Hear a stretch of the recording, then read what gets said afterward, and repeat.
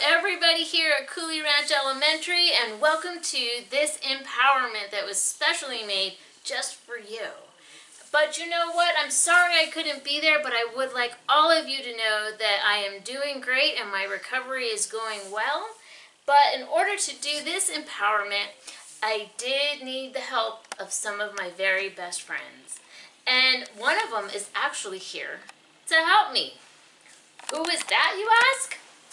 Well, let me show you why it is. Miss Rosa. Let's give her a 10-finger woo. 1, 2, 3. Woo! There we go. So let's get this empowerment started.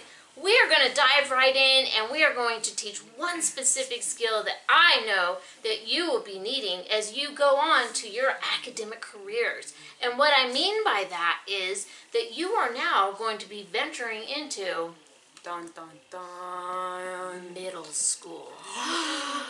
That's right. And sometimes when we're at middle school, we hear negative thoughts and things that people are putting us down, telling us we're not good enough. Well, I am here to tell you that you are.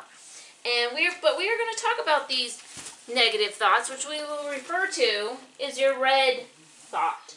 That's right, red thought.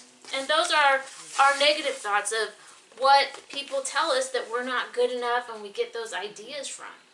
Some of them might be something like... Ew, what are those? What? Are you talking about my shoe? You need some of these. These are way better. Ew.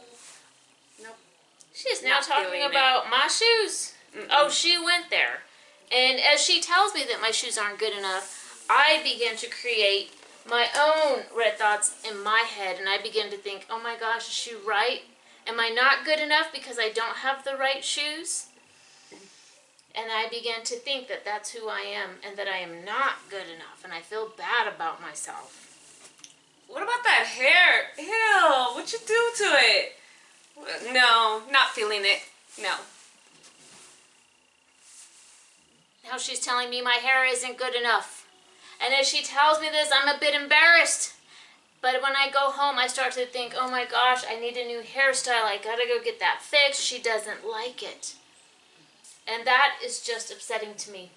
It's so upsetting, Miss Rosa, that I just have to leave for a second because all this negativity is really hurting my heart. It's really hurting my heart that this happens at our middle schools.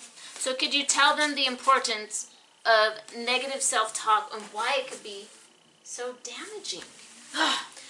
Well, when other people tell you negative things, you start believing them. So her shoes, I talked about her shoes, talked about her hair.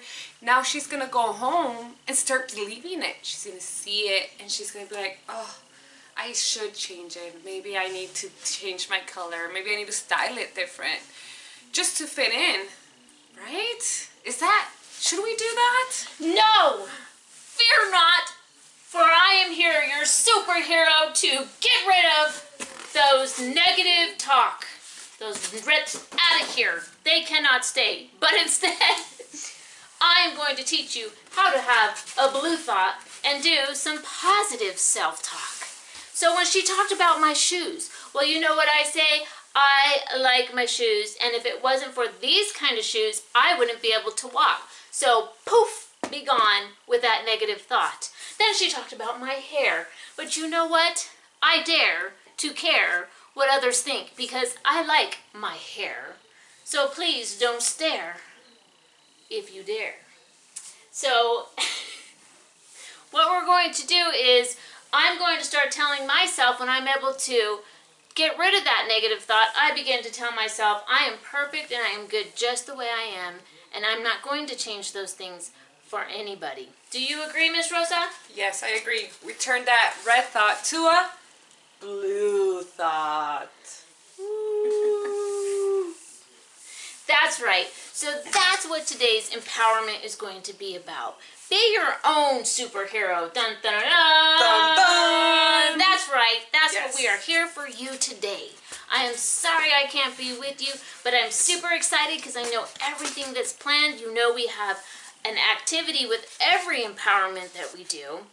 And it's going to be like that today. So I hope you enjoyed today's empowerment and learned some really good skills as you transition into middle school. So until I see you again, goodbye.